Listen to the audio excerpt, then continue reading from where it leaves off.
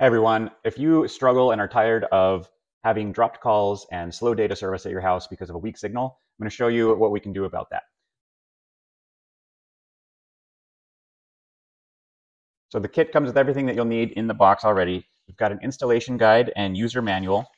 You have an indoor antenna, the outdoor antenna, the booster unit itself, and then all of the cables and mounting hardware that you'll need. So there is outdoor antenna mounting hardware and one for the indoor equipment, your power adapter, and then cables come with a small, thin interconnection here that you can run through a door or window and still be able to close the door or window, so you don't have to drill holes or do anything too drastic to your house to be able to install this. Let's get to that.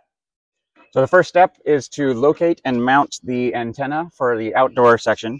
So you can see it's got an up arrow here. We've got weep holes, so if water does get in, it can drip back out. I want to make sure those are on the bottom. Put this bracket in. Of course, the antenna wire goes through the center of that.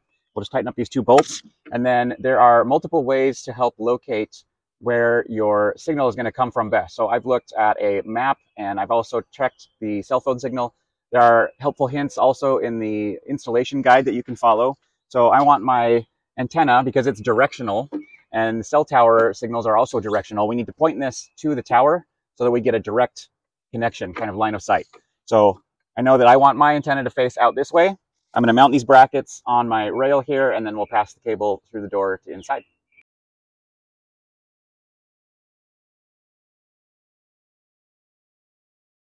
Okay, so moving to installing the indoor antenna. In planning the installation, you want to make sure that your outdoor antenna faces one direction into your service provider, and then your indoor antenna, you want to point the opposite direction if possible, because they are all directional, and to avoid signal interference and get the best possible signal boost from this unit, we'll plan it that way. So I've chosen a central location in my house that is going to point towards the bulk of the house where we typically are. It just mounts on the wall with a small plate. You slide it on, and we'll connect up the cables and go to the main unit.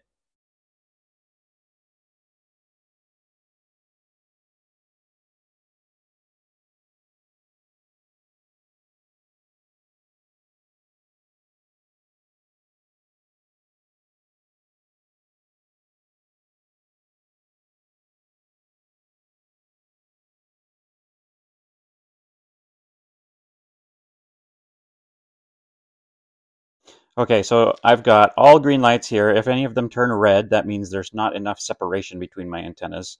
But we're looking good here. This is going to cycle through different bands.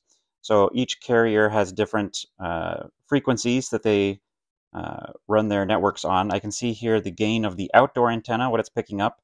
So the higher the number, the better. So I can tweak my installation from here. And then this is the signal boost for my indoor antenna.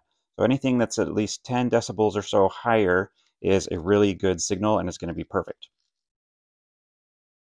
And now just to show, I've got full bars of service here. Normally right here I would have 2 or 3 bars, and then it would drop out almost entirely when I go to the basement.